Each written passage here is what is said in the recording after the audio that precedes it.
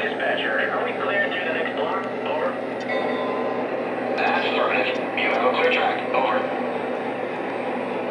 Copy that. We got a clear track. Out.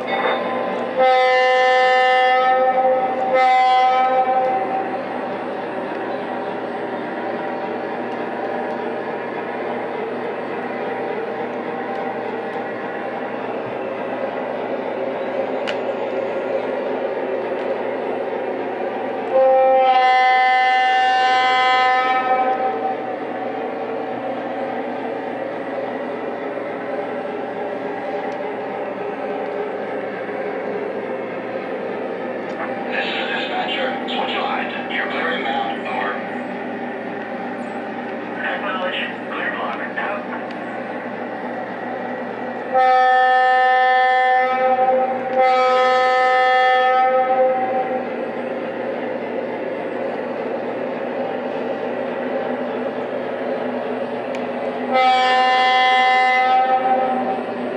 Dispatcher, how's my track look? Are we still clear ahead? Over.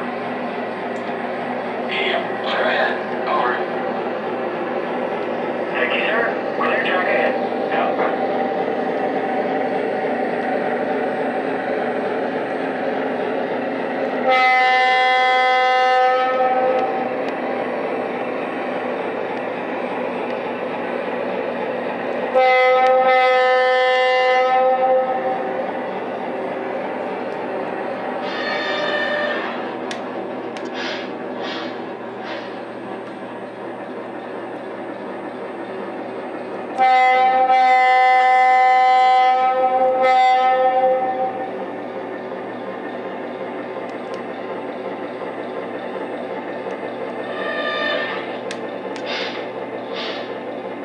Going on city, dispatcher. Out.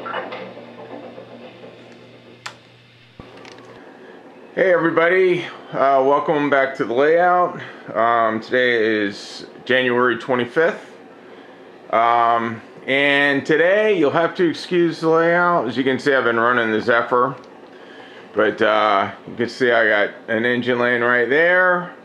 Actually yesterday I discovered, we have a Tomcat. I discovered that the Tomcat must have gotten into this room and sprayed a lot of my stuff. So I've been working for the last couple days. As you guys know, Tomcat urine is extremely hard to get off.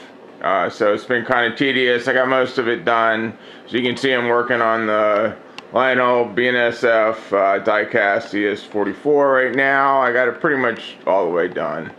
But the Zephyr here, I don't know, maybe Lionel doesn't put a clear on it, but you know what, I'm going to pull the camera off of the stand and let me show you more closely.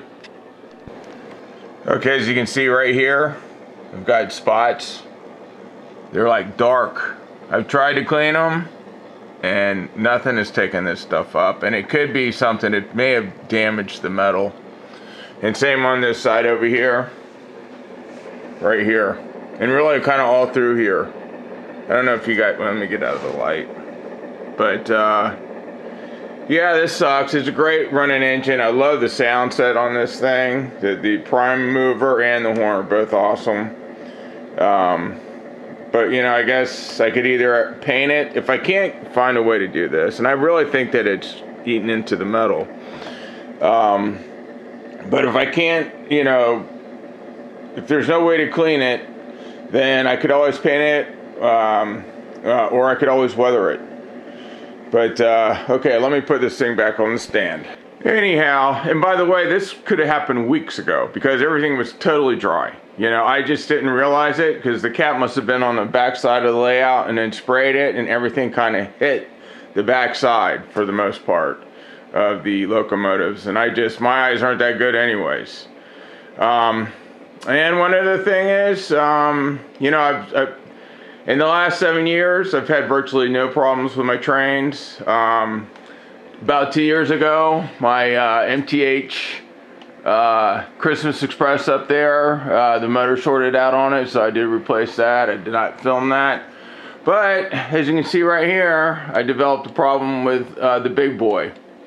And I'm pretty sure the main problem is the main board, the receiver driver board. I believe it's bad. So I went ahead and ordered that, and it should be here in a day or two. If you guys want, maybe I'll do a video of the repair. But anyways, and I'll show you what's wrong. I'm not going to show you now. But anyways, alright guys. Just wanted to give you an update what's going on around here. Bottom line is, if you have a tomcat that sprays, don't let them in your train room. Anyways, and I apologize for the mess in here. It's a total mess. I've been, like I said, I've just been working on stuff. So anyways, you guys have a great one, and we'll catch you. And if you guys have any ideas on cleaners or whatever, what can I do with the Zephyr? Maybe I've been using 409 and rubbing alcohol on all the rest of the trains. And the trains that were painted, I'm able to get the stuff up. Even though it was really hard, and literally I'll spend hours on one locomotive trying to get the stuff up. But anyways, alright. You guys have a great one. Catch you next time. Bye.